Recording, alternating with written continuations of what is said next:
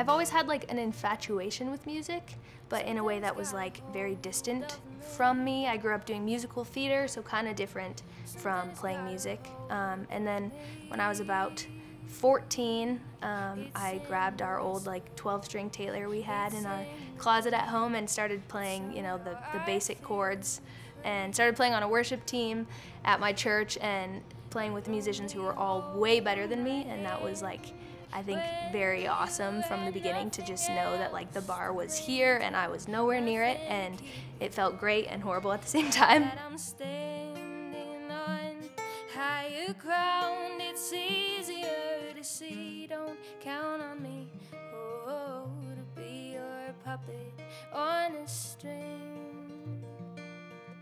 How much of my songwriting is based on actual events? I would say probably 90% is based on actual events. Maybe 50% is events that I actually experienced. But I love writing stories based off of what other people have told me. I love hearing stories from friends and writing based off of that. I draw some of the best inspiration from that because I get to kind of make up a little bit of where this person was in a setting.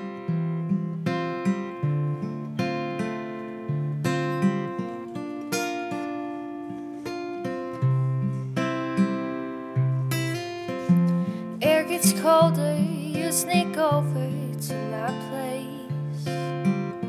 You steal a glance and then we dance the night away. Constellations is actually one of the first songs I ever wrote, and it's the first time I realized how much I love writing for other people. So I had a friend who sat down and like divulged this whole story to me about how she was in love with someone that she like wasn't allowed to be in love with, so how she was sneaking around and how it was causing her so much like anxiety because she didn't want anyone to find out, but she knew exactly like that this person was who she was supposed to be with. And it was like a really cool moment for me to be able to share this song with her, and you know, there were tears, it was amazing and beautiful, and and that's kind of when I really realized that I like love writing about other people's stories.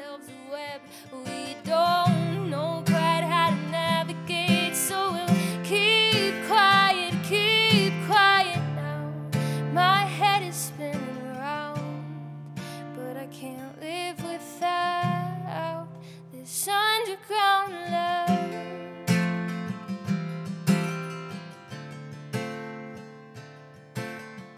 I think the sooner you realize that no one knows what the heck they're doing in the best way, the easier it becomes. I have a songwriter friend named Joel Ansett, and he says you should write from a place of approval rather than for approval. And that really to me was like writing songs from a place of, okay, I know what I have to say, so I'm gonna say it, rather than what do people want to hear. I'm learning the coolest part about being a songwriter is one story doesn't mean one thing for everyone. I'm Abigail Rose, and this is Women Up Front. So when the